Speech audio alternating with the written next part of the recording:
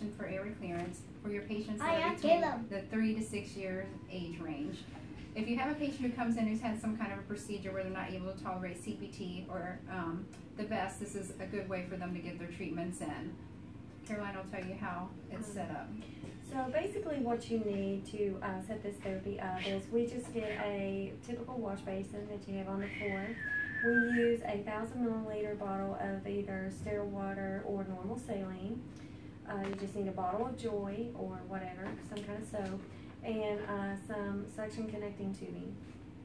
This has already been pre-cut, but if not, we cut it to 35 to 40 centimeters in length.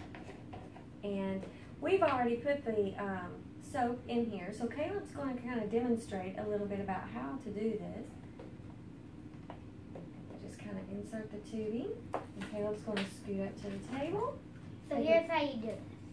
Big deep breath and blow. But not too hard. There you go. If you put a manometer on this, you would get between 10 and 20 centimeters of water pressure, which is a good therapeutic range. So they're definitely getting lots of pep with this device.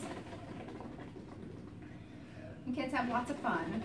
I would ask them to try to do it for at least 10 minutes. 10 to 15 minutes would be great for a treatment. You definitely don't have any problem getting them to engage in this therapy. Okay.